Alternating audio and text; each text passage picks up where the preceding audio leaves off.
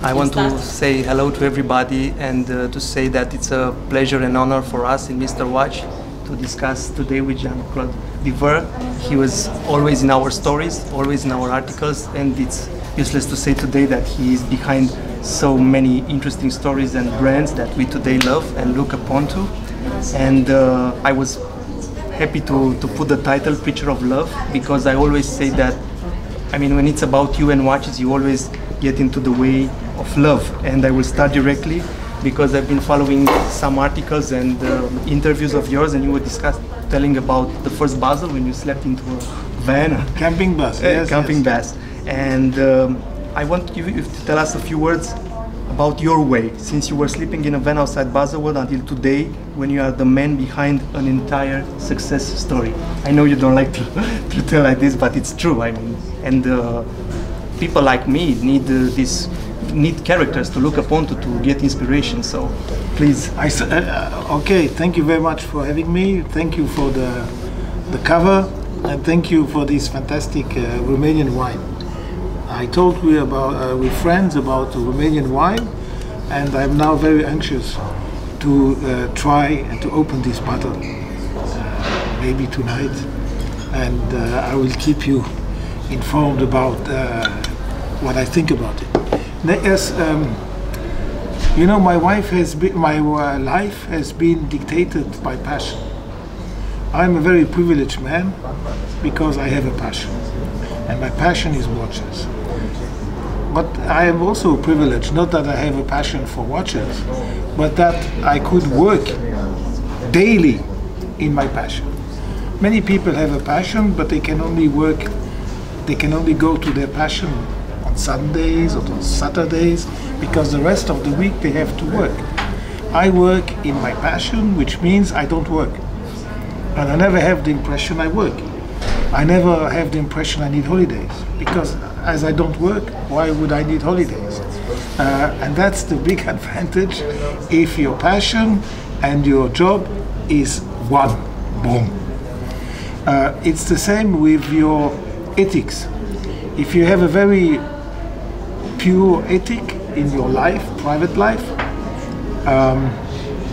then, and in business, if you have the same, then wow, you are one. And it's always important to be one. It's important if you have a wife and yourself, you must be one. It's the same with the family. The family must be one. And we are always stronger if we are together. So all my life has been dictated since I was a hippie from 1967 to 72. That was our belief. That was how we would see life. And now I'm 71 years old, so it's quite some time but during all my life I have been able to maintain more or less my philosophy. And if I can give only one recommendation to people, please try to have a passion, number one. Try to work in your passion. And in your life, you must have a very strict ethical behavior. You must share, very important. You must forgive mistakes, because who are we if we don't make mistakes? We can only learn through mistakes. And number three, you must respect. And if you share, if you respect, then what can happen? Then you are in the direction of love, and love, that's the real equilibrium of life. That's the most important thing you need, is love. That's why the Beatles have done the song, All You Need Is Love. Exactly. I mean, for me, you are the preacher of love for watches.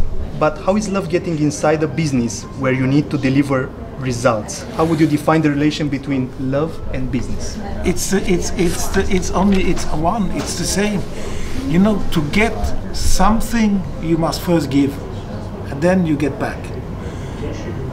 In love, it's the same. You must first give, and it comes back. Love is not one-sided. You must give, and then you get back. But you must start to give. And in business, it's the same. If you behave with your customers, they will give it back to you. If you behave with your employees, they will give it back to you. If you don't behave, and if you chase money, and you chase success, you will fail. You cannot chase money, or you cannot chase success. It comes because of your behavior. It comes back. So don't chase it, give it, go, and then love will come back. And that's how I behave with my people.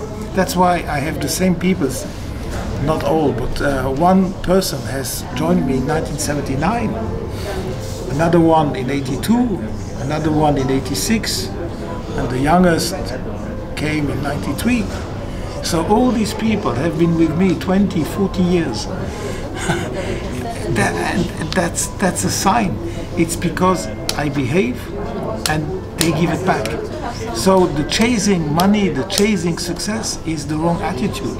It will come. It's like if you chase luck. You cannot chase luck.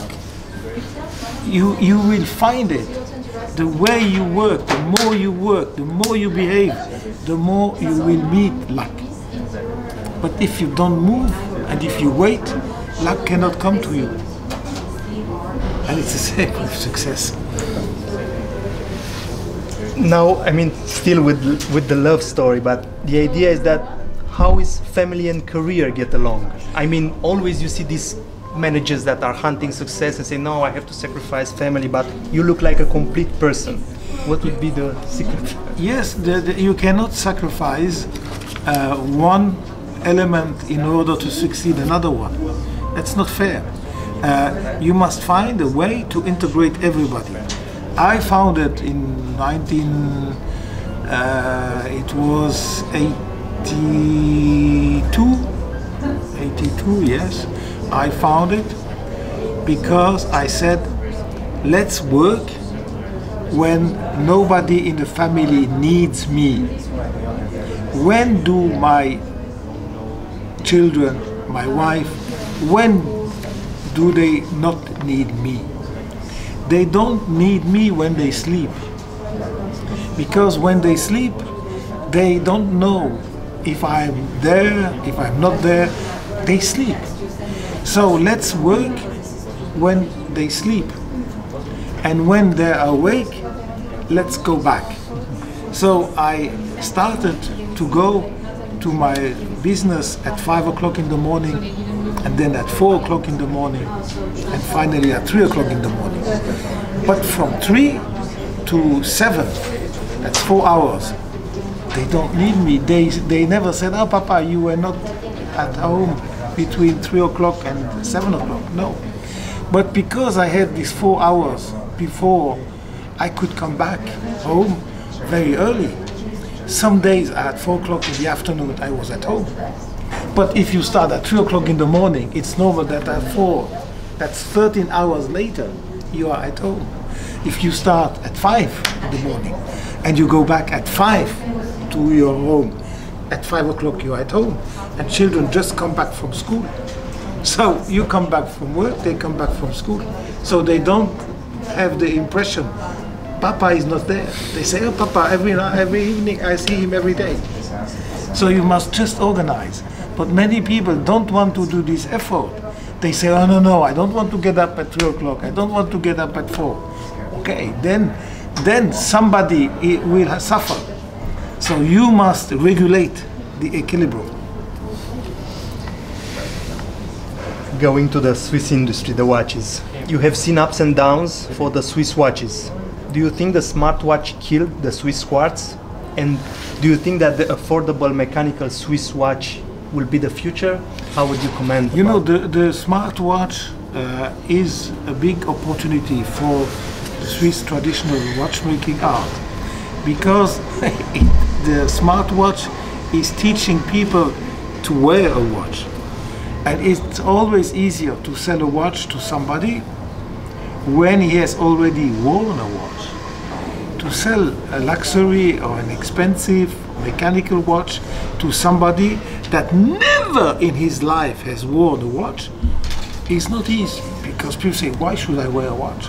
But if, thanks to the smartwatches, many people are wearing it, they get used to wear something on the wrist. Now, people will also notice that when they wear a smartwatch, that after certain numbers of years, the smartwatch gets obsolete.